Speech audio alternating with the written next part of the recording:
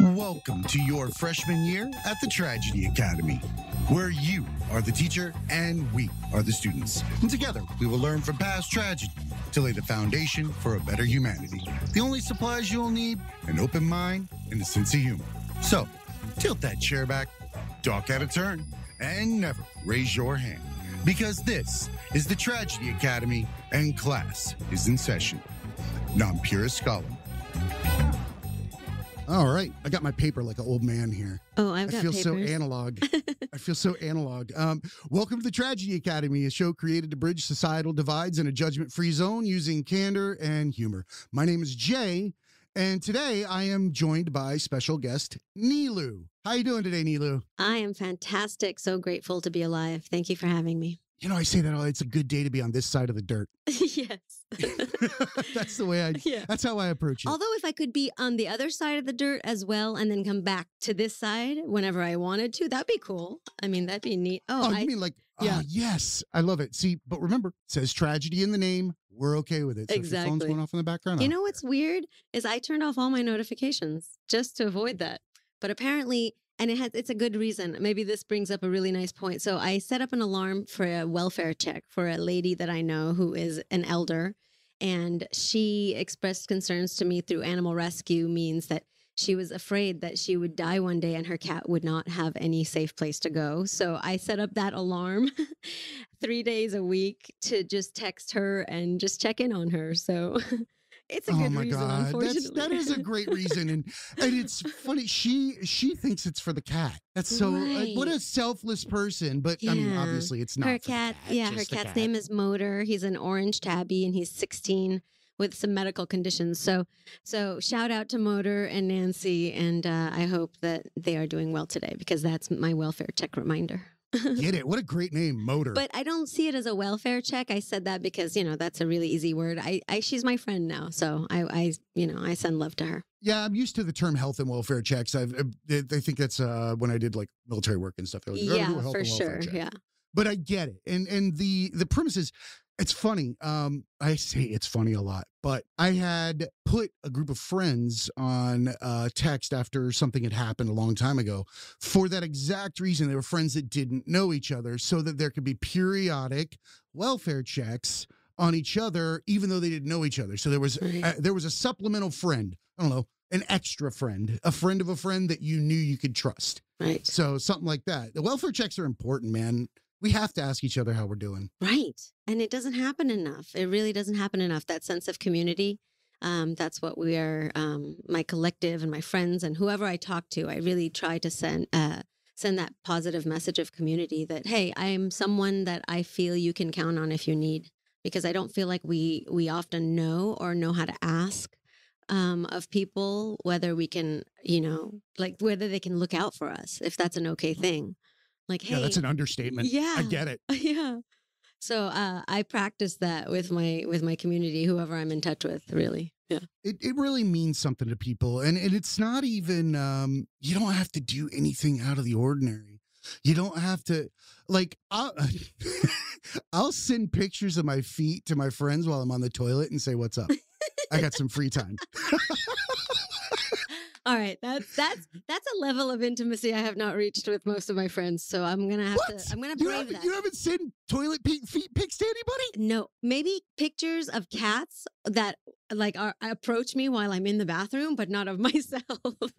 That's funny. You don't send like those beach feet pictures to your friends? That's amazing. I'm gonna have to start. You have to. I have to. Well, actually, Eric and I, my old co-host, he and I had talked about doing a TikTok bit where we would utilize feet in front of the toilet as a way to talk about hard topics in like text threads and then set them to music or whatever they might be. Wow. So like two dudes talking on the toilet, but all you see is their feet, and then somebody else will jump in, then maybe a female foot, and then maybe a dog's foot, because they're visiting in the bathroom, and then back out.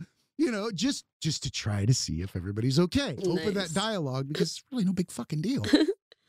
It's funny. You don't want to send pictures to your friends. I don't. Well, I've never thought about it. So maybe now I'll have to venture. You're gonna do it. I'm gonna do it. Probably. Yeah. There's no probably about it. There's a definitely in there. You know, I will do it. I will do it. I will. Well, you're a comedian. See, we haven't even talked about all these great accomplishments you have. You've been in documentaries. You're a comedian. You've been in the major. Like, what was your favorite place to do comedy? Wow. Okay. So my favorite set was from the Comedy Store. But unfortunately, the Comedy Store has a policy where you cannot video or take pictures of your set.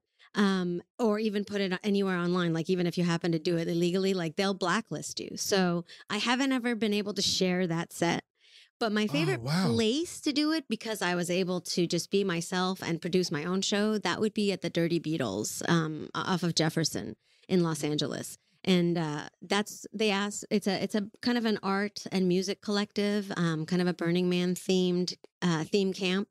And they are fantastic. So they just through all the late night raves that I was going to for a while and the underground parties, which we can get to, we met. It's a core group of people that runs that collective and the Dirty Beatles, and they asked me to produce my own monthly comedy show there once they saw a couple shows. Wednesdays. See I keep getting hung up when you say Dirty Beatles over and over again. Like the Dirty Beatles, the Dirty Beatles, and I'm like, man, all the mental pictures of the Beatles doing just disgusting or stupid things just started running through my head. That's a fabulous name. Okay, you want to see where perceptions vary? I did not all of these years think about the actual Beatles, the musical group, when thinking about this Burning Man theme camp. That's hilarious.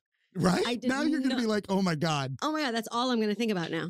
Wow. I don't know if that was all about perspective. Yeah, I don't know if that was their inspiration. I think we did end up talking about what their inspiration for the name was, but I don't actually remember. But shout out to the Beatles, man. I'm going to post this on their Facebook page and Instagram Talking about an enlightened bunch of dudes. Those guys knew a lot before we did. Yep. Yeah. Like artists. It's funny how I think through time we've seen a lot of people that have had such enlightened viewpoints of everything in the world. Yeah. But I feel like they didn't even know they had it. Right. Well, it's that to an extent. Unaware I don't think awareness. that everybody knows. Yeah. Unaware awareness. Yeah. I think that's that collective mindset kind of thing. Right. You tap into something and you just go with the flow instead of resisting it and making it a more painful experience, which is what a lot of human experience becomes because we tend to make everything more complex than it needs to be. Who was it? I'm quoting again. I'm always, kind of just misquoting people, I think, but I think it was. I do it all the time. They're used to it. Yeah, exactly. I think it might have been Einstein again who said the true sign of intelligence is taking something complex and making it simple. It's Einstein. Yes. Einstein, right? Yeah, it is Einstein. I mean, imagine that if we could just simplify every act or every choice down to the simple thing called love. Like whatever that meaning is in that moment, whether it's love for your human fellow or your animal species or the planet or just love of giving or love of laughing or whatever, love of meditation. It's not like over time we haven't been told this. Right. Like even it's funny, the religions are the ones that fight against each other the most, yet they're both saying the same God-blessed thing in each instance. Be cool to each other, love each other. Yeah. Don't be an asshole. Yep. That's what they all say. I mean, it's pretty simple. Exactly. Yeah. Yet they continue to do it. Yeah, we just make everything so complex because we love suffering because everything else feels so mundane. See, you brought up something. I love that. We love suffering. And I have my thought behind that is that the reason why we love suffering is because without it, we have to express gratitude. And to express gratitude means that we have to walk the walk and move on with our life. And we can't sit and just make everything everybody else's fault. True. It's the gateway to gratitude. Yeah. Once you're grateful, you have no choice but to keep moving the other direction. Right. It just makes life easier. Right, exactly. I don't know how else to describe that. Yeah, and I was just doing a little deep thinking before we started this amazing podcast, and I was thinking, wow, it really is time that gifts you this wisdom. There's no way around it. In my 20s, I had, a sister who's older, and her friends who were older than her even would always tell me, oh, you don't understand. You're so young. Like they were in their 30s and 40s and they'd be like, you don't understand. You'll understand when you're older. And I would resent that so much. I was like, why are these people such snobs? Age means nothing. And now that I'm 42, I'm like, Yeah, see, I'm 44. I see. And I do agree with you, and I don't agree with you. Oh, I like that because everything I is think two-sided. I think that experience is the teacher, right? But the amount of experience that you gain is not defined by time. Right. I My think thought that there was are people incomplete. that are, Yeah. I think that there's a group of people within that, a subset for each and every area that have a set of experiences that we can't even begin to wrap our heads around. It's actually the problem with empathy. We assume that that there's a blanket answer. I'm not saying you. Right. No, I get it. But it's everybody, I say it all the time. Everybody's the sum of their own experiences at any given time. That's it. Yep. Nothing more, nothing less. Yeah. You can be racist one day and not the next. If you figured out that racism was bad on Wednesday, Thursday, you could not be racist. Yes. It's seriously true. Right. Like, people don't understand that. I mean, that's a really, really far stretch. But if you look at the mental inputs that we get from society and culture and, that hereditary and genetic insanity that's plugged into our brains over time. Right. If you live in one spot around nothing but these types of people, how the hell else do you come out any other way? Yeah, you really have very little choice. No, you don't. Absolutely don't. So I have a question. I peeked at some of your sets. Oh, nice. And well, first of all, I love how authentic you are. I'm an authentic junkie. Nice. Because the stuff that you say throws everybody off guard. And that to me is is one of my favorite things. It is true. Because okay, so just a couple of things about you, right? You're a vegan, yes. right? You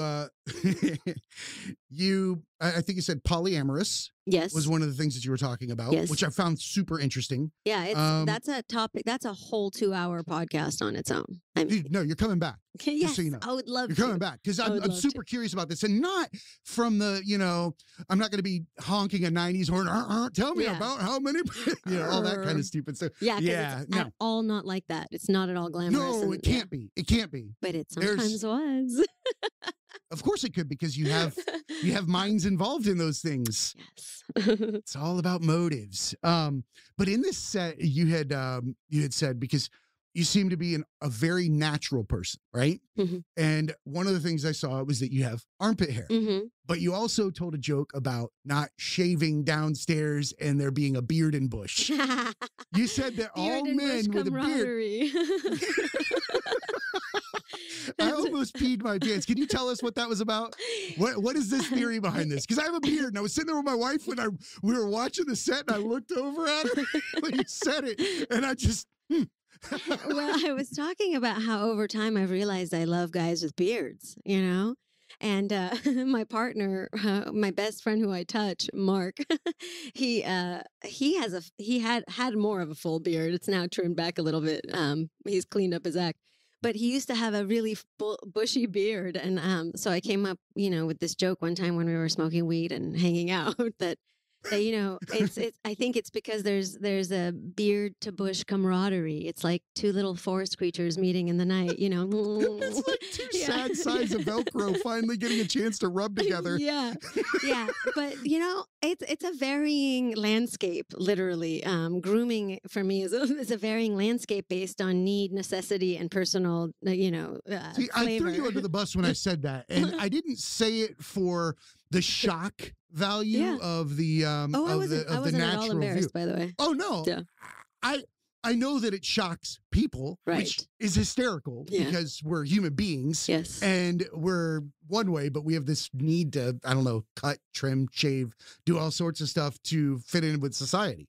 Well, I think we try to limit our differences so we don't stand out, like you said, but also we have a deep shame about what nature gave us, and we don't really connect it to function. For example, crying, right? We've shamed a whole culture and generations of men by telling them that it's wrong for them to cry and that real men don't cry. We forgot that crying is a biological function and that you literally detox things out of your eye sockets when those tears come out. So not only are you now telling your body that it's incorrect and doesn't know what it's doing, but you're now refusing to allow your body to do a natural function like urinate, defecate, breathe, cough, sneeze. pass gas. These are all natural functions that need to happen in order for you to function properly. So Shame. shame It all on comes down us. to that word. Shame Yeah. is a horrible, horrible learned thing. You're describing it all right on point. It's those ingrained thought processes that we've been given that allow us to not be able to function like normal creatures. Nobody wants to say that we're animals. Oh, we're so animals. Yeah. We're animals that walk around and do math. That's about the only damn difference. And we were given the gift of choice and free will, which we have abused. You know, we've really taken this too far. Like, I can do it, so I'm going to do it. I think that's really gotten us in a lot of trouble. So I try to, that's not your mantra. If I can do it, just do it. Yeah, no, I wish. I wish. That would be that's called a sociopath or a psychopath, I think. Yeah. Very. If you just feel like you can do whatever you want. Both categories of whom are very much misunderstood. By the way, I used to call any old person a psychopath and sociopath, just like if they were just like not fitting into some sort of construct. But I recently discovered that those are very intricate differences as well. Whole other podcast. Those ways to describe the mental illnesses or constructs that we have are they're fascinating. Yeah. Because it's like everybody's standing around a head and talking about the view that they have, and they don't, without looking at any other direction from it. And everybody's looking at the whole head. They're not looking top down. They're all looking from the sides, because these are all, they're not diseases or illnesses. They're symptoms. Exactly. Dude, OCD is a symptom. ADHD is a symptom. Bipolar is a symptom. They're all symptoms of the shitty inputs that you described earlier, i.e. shame. Yes. Things like that. Shame and guilt are like the nastiest things to have in your head. Right. They create all that anxiety, fear, acceptance issues, those reasons that somebody couldn't be as comfortable as you are with yourself. Right. That's Yeah. definitely something that everybody's up against. Exactly. And like you said the word fear, and that always reminds me, like, love has no opposite, but fear is the closest thing. Fear stops us from loving, fear of rejection. I do see that. Yeah. Yeah. Well, we love everybody. Well, we think we do. already do. Yeah. We already love everybody. We just force ourselves not to for whatever issue that we have inside of our head that creates it, like we're just now describing. Yeah. All those things, you already love your neighbor. You already love everybody. You just have fear-based, shame-based, guilt-based reasons that you won't pursue it. Right. And it's just other people's judgment. Simple as that. Right. It can't be anything else because it's not real. Right. What other people hand me a think sack of anxiety. Yeah. Give me a sack of anxiety and I'll high five you and we can change the entire thought process about what this is. You can't. Yeah. Because it's not real. It's a choice. It's just a choice. It is a choice. It scares people when you say that. And a lot of people will take offense to it, or they'll use offense as their way not to get better. Right. They'll say, oh, you're oversimplifying my problem. No, I'm not. I'm giving you the keys to get out of the fucking box. I'm telling you there's no problem, that you don't have a problem. Right. You're literally just wearing glasses, sitting outside saying you're in a box. Yeah. Blinders on. Yeah. That's all it is. That's all it is. Yeah. So you're Persian. Yes. Right? I can't say I've never met a Persian person. Oh, you've met so many of us. I probably have. Looking back on my life, I just wouldn't have known. Right. Or probably wouldn't have bothered to ask because it didn't come up. Right. If it came up, it came up. If there was a discussion on culture, hey, tell me about it. Right. But you're Persian. I can tell you the only Persian thing that I knew that I came in contact with was a cat. Yes. My mom had a also Persian pleasant. cat. Yes.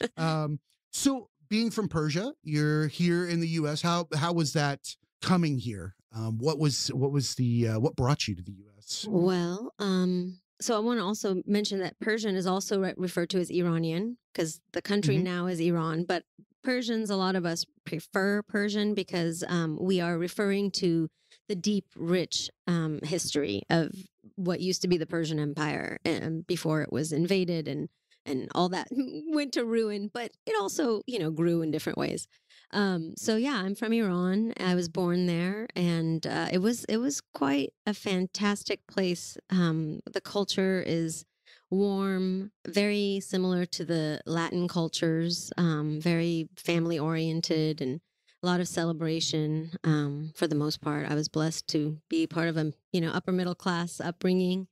My dad was an architect. My mom had a double master's, and both educated and a little strict, but not on the crazy strict scale that sometimes we see the stereotype of Middle Eastern parents. Considering your line of work, I think you probably have like the chillest Persian parents on the earth, right? Dude, shout out to my parents. So they were both very musical, which I mean, there's tape. That's a gateway. Yeah, there's tape of me.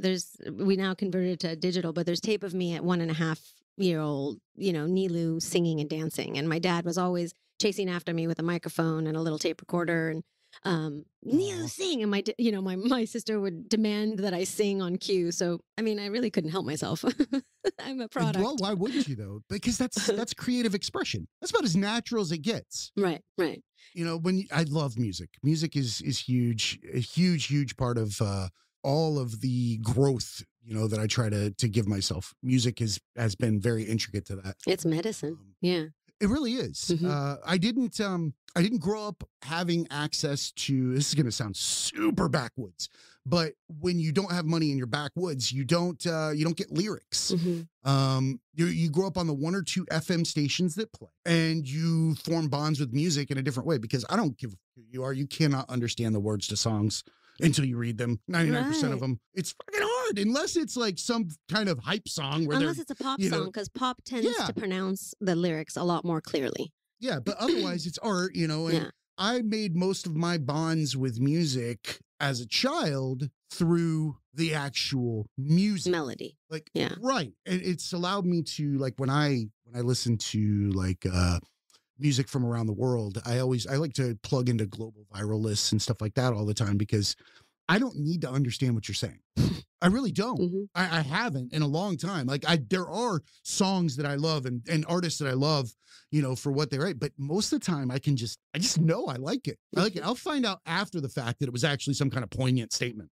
Otherwise, it's just a cool sound. Yeah. As a lyric writer, it's hard to hear that, but I totally get it, because there have been songs that I've enjoyed without knowing what they said for decades. But here's the difference. Now, at my age now, I am reading the lyrics. Mm. I am, like you said, with age comes wisdom, Mm-hmm. and with wisdom comes the ability to reflect Mm-hmm. and look back on things that you didn't get throughout your life and what you may have missed out on. And I can tell you 2 things. A, my parents were really good at music, because I love a lot of great lyrics. And B, they're just damn good at both. Nice. It takes a good set of lyrics, but without the lyrics, without the music, you don't have anything. You have poetry, which is still beautiful. Yeah, absolutely.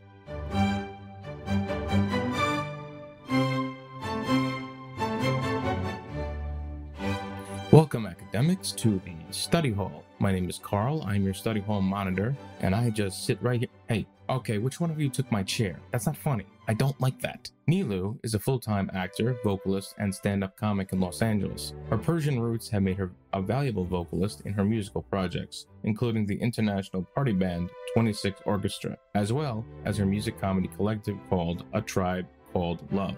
Niloo produces a monthly underground comedy show called That's Funny, Niloo, and has been lucky enough to perform at famed comedy stages such as the world-famous Comedy Club in Hollywood and Flappers in Burbank. She's also a vegan, animal rights activist, and rescuer, and has worked as an inspirational speaker and motivator. To follow Niloo on Instagram and Facebook at that's_funny_Niloo, NILOO, and at _tribe_called_love. Now, you have your assignment, I have mine, I have to find my chair, keep learning, be cool, go back to class. Coming from Persia to here, you're a comedian. What about the documentaries and the films that you've been in recently? You had listed a couple out, and I'm super curious. Yes. So it just happened that I met a documentary filmmaker, an award-winning filmmaker, Mr. Mihandust, Esmail Mihandust. through a friend, through another Persian woman that I know. And she, messaged me, said he's coming to America to do a screening of his other film. And if you could just, like take him out for a coffee or something, just, because you're an awesome person. He's an awesome person. I was like, great. I would love to. So I did, as hesitant as I was, I did end up doing this. And then as we were talking and I was telling him about my life, and animal rescue and music and all this stuff, he told me that he was working on a documentary, and happenstance that there was another person in Iran by the name of Niloo who also did animal rescue, cat rescue like me. And that wouldn't that be amazing if we could tie the stories in together, and thus was born, the the documentary, Niloo. That's super cool. Nilüfer, Betty, Puna, and them. So those are some of the people in the documentary, and so it's amazing because he basically just made a schedule with me, and we met up. I took him to one of my singing gigs with my band at the time. Which is a wedding gig, which, fantastic. That's another thing I do. And so, you're a wedding singer. I am. Well, weddings and extravagant, like really expensive Persian weddings. Yeah. I don't know if you've heard about these. That I do know. Yeah. I do know that there tends to be India does that a lot too. The very extravagant, expensive, multi-week long weddings. Well, I think ours is maybe one notch down from that in Los Angeles. But yeah, the Persian weddings here in Los Angeles can be quite extravagant. And actually, it's not just, what's the wildest thing you've seen at a Persian wedding? There were camels. They brought camels, and I was like, what is happening here? Yeah, and I remember one of the camels really was into me when I tried to take Camels are gross, man. Oh, they are not. They're beautiful, but so they are cute. Not friendly. First of all, these camels were lovely. I'm sure they were beaten into submission, but of course. With their horseshoes on and the spikes into their feet. They have the most beautiful eyelashes. You really should check out a camel's eyelashes next time. Something tells me if I get close enough to check out the camel's eyelashes, that sounds like a sex euphemism. Whoa! Check it out. Look at the camel's eyelashes. Yeah. Do the camel's eyelashes match the curtains?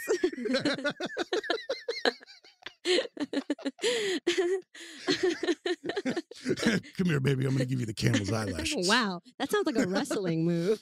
It does. Well, actually, it's funny you said that. When I heard you make the joke about Beard and Bush, it made me laugh because I thought that would be a great male and female tag team in the wrestling back in like the 90s. Oh my gosh. Now entering Beard and Bush. And Bush could kind of look like one of the Bushes, like the ex-presidents. Oh my God, that would be hysterical. It'd be like a double entendre. Yeah, and just throwing shoes at everybody and going, wow. I mean, we're not getting into politics at all. No. I remember that because there was a game that came out like on the phone for like a month that just made me pee my pants because it was like, it was George Bush. And like he was a cartoon character and he was throwing a shoe over and over again. You had to hit the button to see if you could hit George Bush like with the shoe and like he'd duck. I was like, this is hysterical. Isn't technology magical? Your worst moments are immemorialized in memes and like videos now. It's my only goal in life is to not be a meme. Yeah. Crazy. I gotta be a good meme. Right. Yeah. I got ahead of the curve by making my own memes. Same thing. I'm like, if I just throw myself under the bus in advance, then I don't have to it just be makes as me feel vulnerable. Better. Yeah, exactly. Well, I love feeling vulnerable. It's funny because I just take the power away from other people. I don't mind feeling vulnerable. I just don't want I don't want somebody to force vulnerability upon me. Whoa, no, that's not allowed. It's 2021. Hashtag me too. Yeah, everything's different now. It's funny. I stay at home most of the time. And I don't watch TV anymore. Yeah, well, I think mine was more by choice. The pandemic just kind of happens out there. Right. Whatever you guys are doing. I kind of forgot where I was going with that, but whatever. You said you stay home most of the time. I do stay home most of the time. But it doesn't matter. Anyway. I looked at A Tribe Called Love and a song pumped into my head. So which one? I was looking at the sheet there. I started moving my head around. Tribe Called Love. It's the sign behind you. Oh, right. What is yes. that? Let's talk about it. Yes. What is A Tribe Called Love? A Tribe Called Love. It's also on this amazing shirt that my friend, DJ and producer King Felix made for me. A Tribe Called Love. A Tribe Called Love was born out of really a sense of bringing community together. So I consider it a collective, if you want to call it that. It's music. That's where it really started. I started doing music under the name of A Tribe Called Love, doing conscious lyrics to already known songs. There was a couple songs like a Sting song and an Olive song from the 90s called You're Not Alone. And actually it was a White Tees song that first inspired A Tribe Called Love music. So the collective is basically music, comedy, community. A lot of what we do is cannabis friendly. So our tagline is, comedy, cannabis, community. The trifecta of you've got Cs. an endorsement from the Tragedy Academy. I don't care what anybody says. Awesome. Yeah, marijuana and cannabis, CBD, the endocannabinoid system, so understudied, and it's been completely shadowed by big pharma. I'm glad that you're bringing awareness to something like that, because Thank you. I know that people across America could benefit so much. Thank you. Especially from PTSD, Yeah. anxiety, depression, all those things. And it's all about, we have to be adults when we use these substances. I'm not saying cannabis is for everyone or should be used by everyone, because I've seen people lose their shit on weed, and it's not necessary, to say that. I think we need to be adults about what we do and put in our bodies, and we need to know our limits, and we need to not abuse things. We need to have some sort of level of self-regulation in order to be allowed these gifts and privileges. So when I see a friend abusing themselves in such a manner, I'm the first to speak out. And I tell them, maybe you should hold off on doing another hit or, taking another whatever. So it's not that I just promote, unconscious abuse. I got you. Things. You're not running around with a glow in the dark 420 shirt on saying, let's just do what I got you. No, because I know I can handle my shit. So you'd catch me with a 420 glow in the dark shirt. But I got you. The stigma that goes with it. Yeah. You know what I mean? I need to talk to somebody about, all right, if you want to legitimize marijuana, stop naming it shit like grape, or naming it like Gorilla Grapes and other shit like that, Girl Scout cookies. Yeah, Girl Scout cookies and whatever. I'm like, nobody's going to take that seriously. Like, you can't do that. It is a playful industry, isn't it? It is, but it's changed my life. Right. And I've seen so many people grow from just CBD alone. I mean, it's such a gateway to getting rid of all those things we were talking about earlier, those shame, guilt, and other issues. It brings down the veil. Yeah, exactly. So that's a big part of what we do at A Tribe Called Love. But so we produce the comedy show That's Funny Niloo. And when I say we, it's me and my partner and whoever else decides they want to join. But we have, a big roster of comics who we've brought onto our shows. We kind of promote conscious comedy, so we don't punch down. Our comedy mama is at Bobby Oliver at the Dow Comedy Studio, which is incredible. If you haven't taken a comedy workshop there, you should totally do it. She does Zoom classes as well. Bobby Oliver. You should definitely check her out. I thank her in every single one of my pages, because her brand of comedy is really in line with what I wanted to be, just who I wanted to be in life. And that's somebody who is kind even when we're being witty and clever and biting.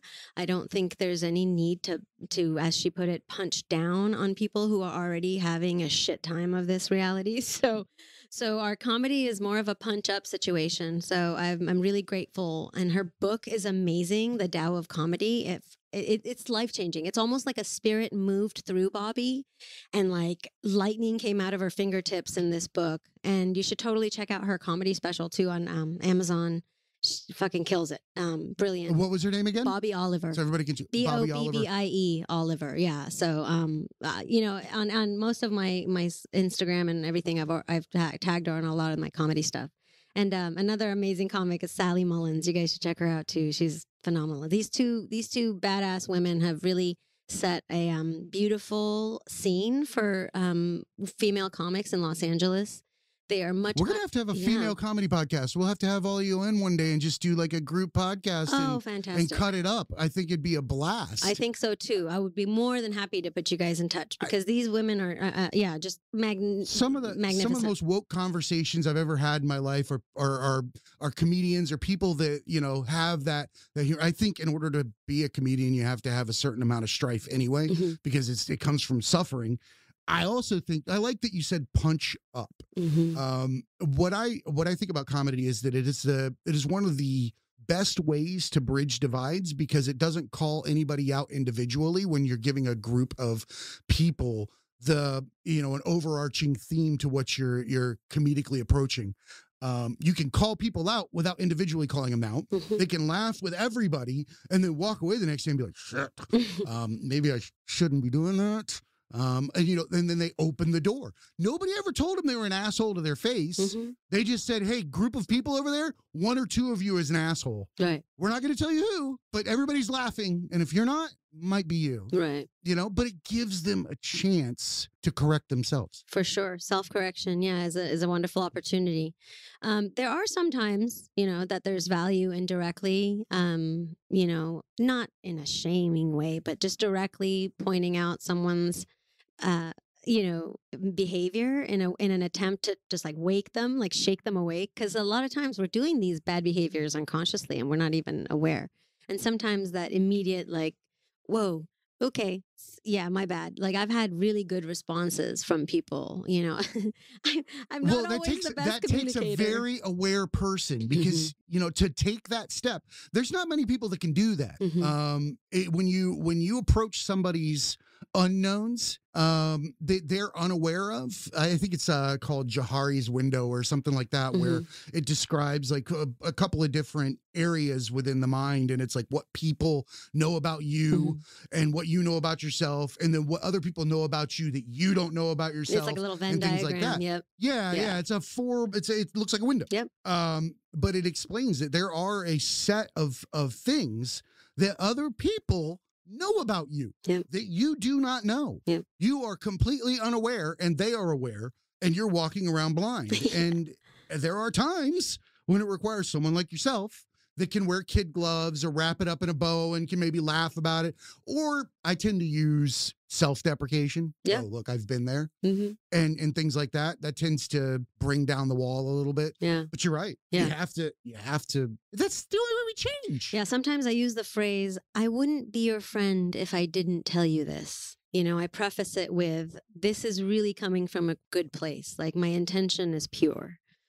Because that tends to soften the blow sometimes. I'm trying to be your friend right now by telling you this, but this is coming off in such and such way, That's a great way to approach it. We do find, I've found, if you found that sometimes that people are not ready to hear it yet. Yep. I've had those interactions and I try to walk away gracefully, but sometimes it gets pretty heated. Less and less so the older I get. In my 20s, those confrontations were a little bit more heated, but as I've grown. Because the stakes were higher. You had pride then. Oh, absolutely. Yeah. The ego died a while ago. Yeah, exactly. Once the ego's out of play, then you can kind of just ignore things. Yeah. You can pay it attention and mind when it's in the moment, and you don't pay attention to it afterwards.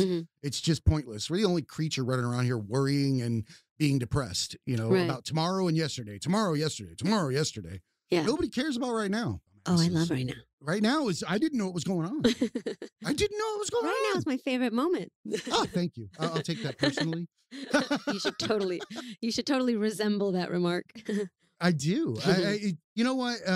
I want to have you back in. I think that we've had a great conversation. You've done tons of cool things. You have so many different backgrounds. I mean, acting and singing, and the comedy is amazing. But one of the things that I want to point out is that I think that you are a good example of how to live your life, how to live it to the fullest. And when I say live, I don't mean like walking in someone's shoes and following that career or something like that.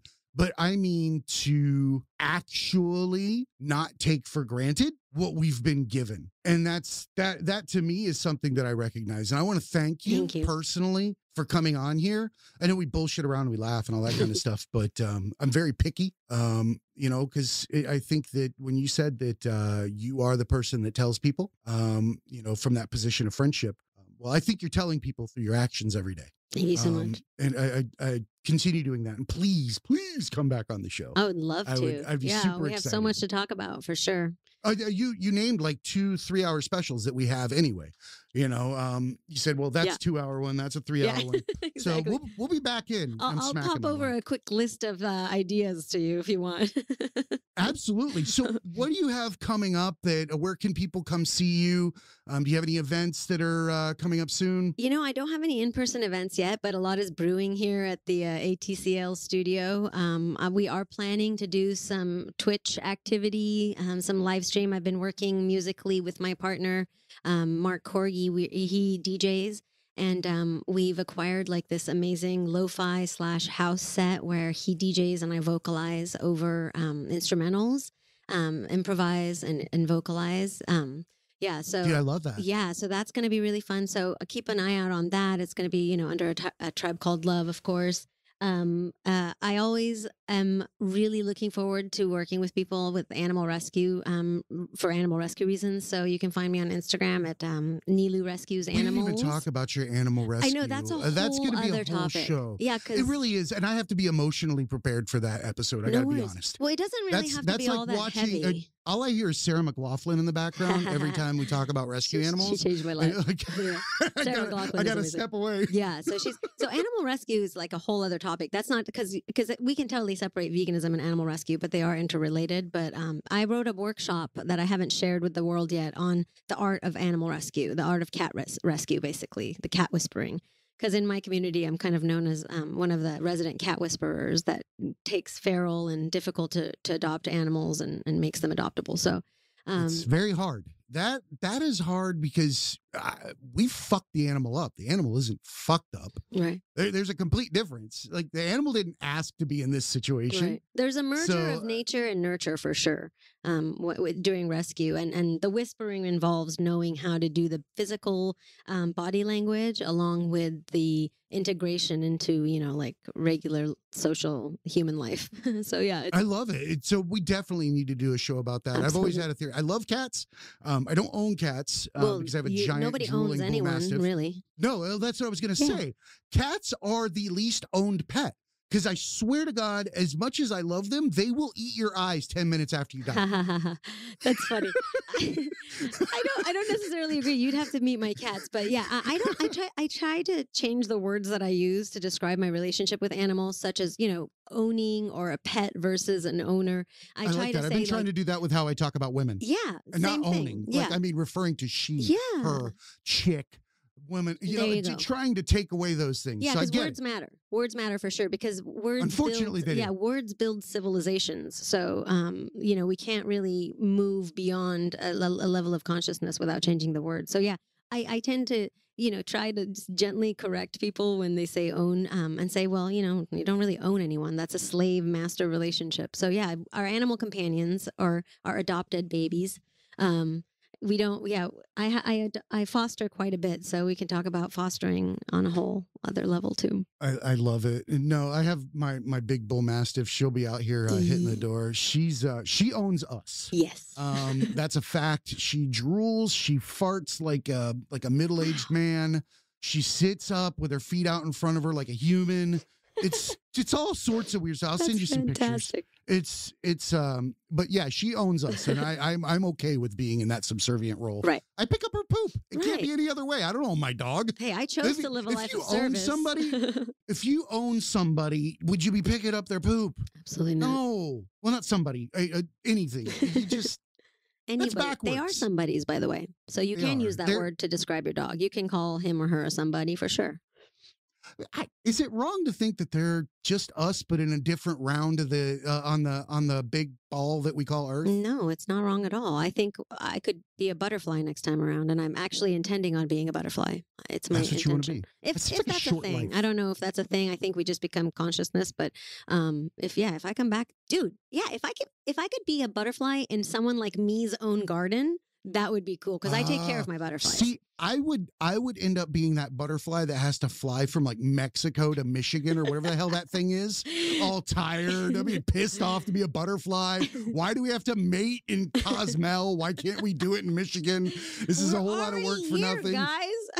Exactly. That would be the butterfly I'd get. Can't we just have a beer and relax? Why do we got to flap all the time? That's funny. All right. So why don't you give everybody your social media profiles, your website, that kind of stuff so they can look you up? For sure. You can find me on Facebook or Instagram. Not really necessarily on TikTok right now. A Tribe Called Love. And you can use, all lowercase or whatever if you want. A Tribe Called Love. And That's Funny Niloo. So no apostrophe in that, all one word. That's Funny Niloo. And it's Niloo. Yeah, and all those link to each other. I did write a book, so if you want to check that out, you can. Please do. Yeah. What was the book that you wrote? I'm sorry we didn't get to it. No, it's all right. It's called Love Came and Went, and it's a personal. It's kind of a creative nonfiction memoir. Kind of poetry, kind of not poetry, kind of not. It's a good read. It's intense. A friend of mine wrote a review of it, and he said you should read it by firelight, preferably naked and intoxicated. So you can. Oh, well, there you. That's it. Hold on a minute. I thought we were getting we were going the other direction. Like I was going to get sad. Like now all of a sudden I'm like, hey babe, you want me to read you a chapter? You want to do the Bearden Bush? You want me to do the Bearden Bush? Oh yeah, you should totally. Yeah. All right, I got to get out of here before I get in trouble. Bye. All right. Thanks so much for coming in, Niloo, and make sure you check her out. That was That's Funny Niloo and A Tribe Called Love on Instagram, Facebook. And remember, everybody, be cool and keep learning. Hey, academics, thanks for attending another class at the Tragedy Academy. You can show us some love by rating us 5 stars on Apple Podcasts, Google Podcasts, Spotify, and Stitcher. On Amazon Alexa, ask to listen to the Tragedy Academy podcast. Please visit our website at thetragedyacademy.com, where you'll find past interviews and blogs on our homepage, and sign up for our newsletter, Spam with Extra Gravy. We're on Facebook at The Tragedy Academy Podcast, on Twitter at Tragedy_Academy, and on Instagram at The Tragedy Academy 2019, where we'll post recent shows, blog entries, and thoughts. Submit creative work and funny stories to us at our website or on social media. Thanks again for coming to class, and remember, be cool and keep learning.